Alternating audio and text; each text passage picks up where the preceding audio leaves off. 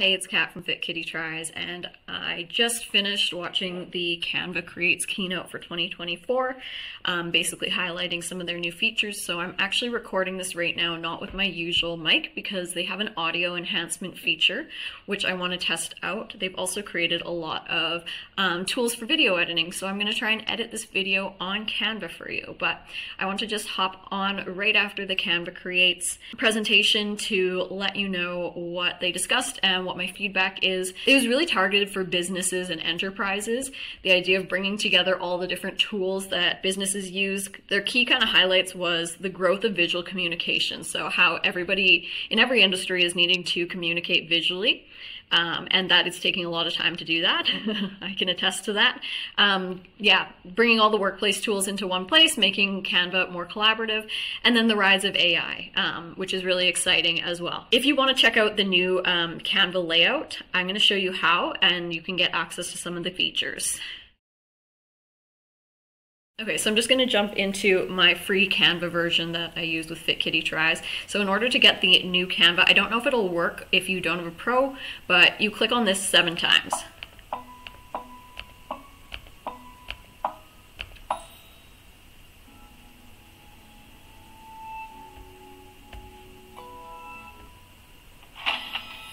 So this gives you early access to Canva's new features.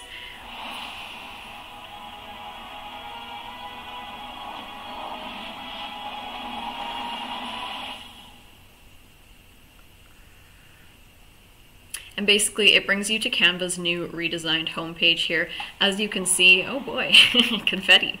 As you can see, the focus here is targeted towards teams now with these doc, whiteboard, presentations, social media, etc., etc. And you can see what's new in these different things, but I'm basically going to highlight some of my favorite features on the Pro subscription, which is over here. I'm jumping over to my Pro subscription. The things that I was really excited about, I'm just going to show you my screen here, was brand voice, video enhancements, highlights. So you can actually use the video editor here to get the highlights from your video. It didn't really work that well here. This is my video about receipt scanning, and I'm trying to get the highlights here. It would be really great if Canva had this built-in feature to create highlight reels from longer videos, because that's something I would love to be able to do but don't want to pay for. And my common complaint about so many of the applications I use is that I'm using different applications. I wish all the things could just be in one place, and so Canva is moving closer to that. So I do appreciate that. Awesome. Okay, so we did get some highlights. Hey, it's Kathy, and if you are new here, I don't normally just they have so many different ways. Next one we're going to talk about is receipt jar. And okay, so that's interesting how that found some highlights there.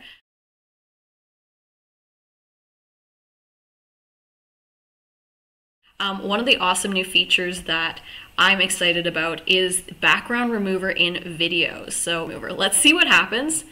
Video's too long. So that is the limitation there. Let's see if I can use one of Canva's videos. And let's see, elements. Let's see if I can find a short clip. So that's 11 seconds. Yeah, let's say I want to get rid of the background on this one.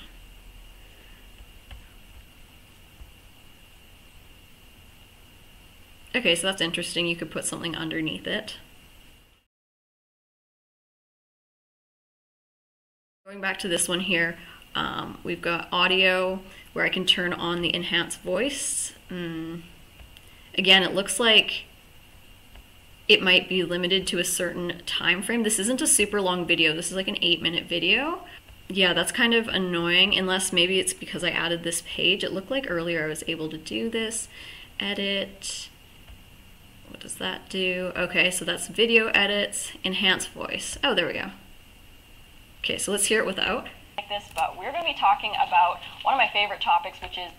Okay, let's try that again. Like this, but we're going to be talking about one of my favorite topics, which is making free money by... Okay, so awesome. It actually got rid of the sound of the crinkling of receipts. Talking about one of my favorite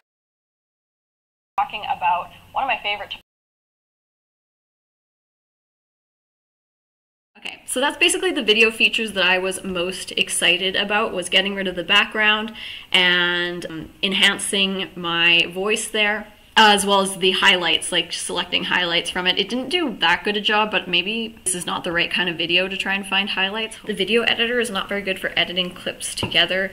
It's just definitely not made for the type of video editing I do, but they do have an awesome feature of doing like screen recording and voice recordings if you're doing stuff, instructional videos. But again, because it's really not meant for anything over 10 minutes, a lot of my video tutorials tend to be a little bit longer, so it's not ideal for me. But it's really cool that they actually have enhanced their video features, because they didn't really have a ton of features for video editing before. One of the other cool things is having multiple brands. I don't know if this was a thing before or not, but now you can go to, when you go to design and you go to styles, you can choose which brand kit you want to use. So I've got this brand kit, and then I can apply the colors to a template.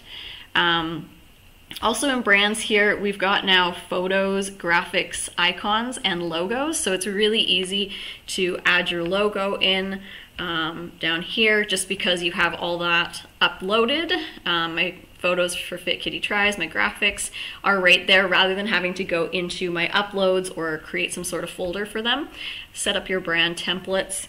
Yeah, so you can have different templates for different brands. I've got 3 different brands going on here in my brand kits. So you can see each of them, and then when I jump into them, it brings me into the brand kit, brand voice, all this awesome stuff. Again, you can now upload graphics and icons and photos. You can also create a brand voice. So the new AI basically can analyze your voice by pasting in some writing here. So I'll just jump over to my blog. I already highlighted that from Fit Kitty Tries.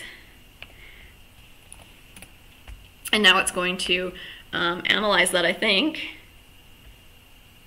Interesting. Try your brand voice in a design. Let's try that. Let's start by creating something. So again, one of the big things Canva is doing is AI. So Magic Write, let's ask it to write an article about how to choose a niche for print on demand. Let's generate that. Okay, so now I can insert that. Ooh, why is that so big? So you can apply heading styles. Okay, now let's see if we can Magic Write, and we're going to change the voice on here to custom voice. Apply brand voice, perfect. So basically it analyzes your writing style and creates a brand voice. This is really helpful for me because I try and use ChatGPT and use descriptors of how my brand voice is when I'm using generative AI to help me write.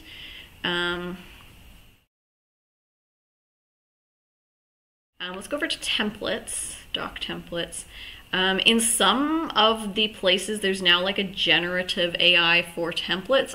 It's definitely available in slides, where I can go to design.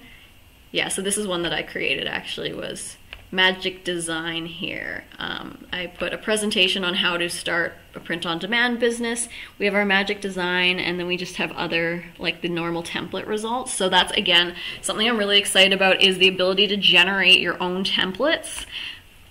Because sometimes applying my own brand to templates doesn't work as well as generating a new template.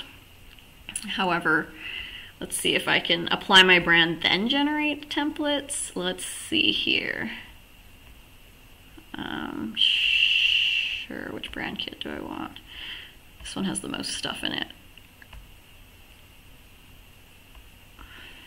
Brand voice, colors, see all.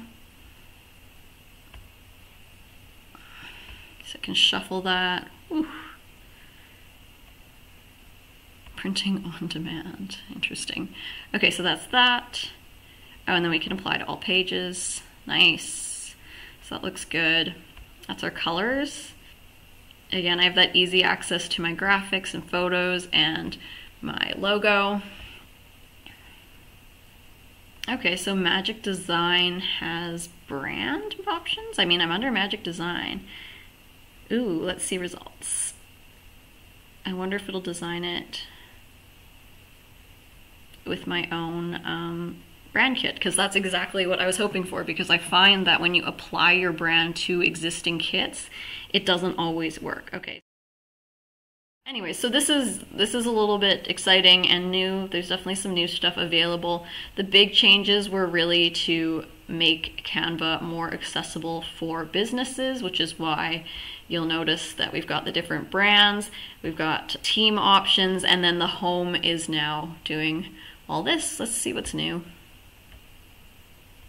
So work redesigned. Yeah, I watched the keynote. So basically, yeah, there's now more stuff available for businesses, which doesn't necessarily help me out too much. We've got magic media, we've got highlights, resize and magic switch, magic grab, styles, magic write, enhance voice, layouts.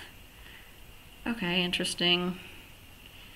So I have now gotten the glow up here, more focused editor, better collaboration, and yeah, that's basically it. When I'm creating for print on demand, let's just see what's new here. Basically, I usually create a custom size. This is my normal print on demand workflow here. All right, we've got some templates available again, which I ignore. I usually just start with something like an element. Let's make a cute cat t-shirt. Let's go to graphics. Let's try this one. And then this is, we've got our different editing features here. So when we click on this, it's gonna bring up the side editor, or it should. Yeah, there we go. So now we've got this available. A lot of these were here before. We've got blend, which is new. Yeah, this is all pretty normal stuff that's been there and that you might have noticed already in your Canva when you're designing. Yeah, in terms of print on demand stuff, the other thing is to be able to generate new graphics, where you go to background magic media. That's probably it. Yep, cat astronaut. Ooh, and I can choose graphics. Oh my god, I love that. Cat astro. You can even do generative videos. That's cool. Yeah, I don't know how much I love that. Let's check out the images. Anyways, that's been a pretty loose overview about how Canva Creates went. It was mostly targeting and angling Canva to being a workplace tool. There's a lot to explore, but I found that I didn't really learn anything too applicable for me, because Canva makes it really easy when they have new features to just highlight those new features on there for editing photos and whatnot. The only thing that really I revealed to you was clicking on For You 7 times allows you access to the new Canva Glow Up interface, which you may as well get on, because Canva's eventually going to roll that out for everyone. So yeah, I'm excited to see where Canva goes. They're always expanding their tools and using AI for editing, both for text and for like stuff like Magic Expander, the grab tool, the eraser tool. All of those things are really great, and really making it so that I'm not using Photopea, which is the free Photoshop alternative, as much. In fact, I haven't used it in quite a while now. I still use Creative Fabrica to get my graphics and my fonts. Yeah. But other than that, those are kind of the two main tools I'm using for designing for print on demand, as well as running my YouTube and social medias. So thanks for joining me for this pretty loose recap. I hope you enjoy exploring all of Canva's new features.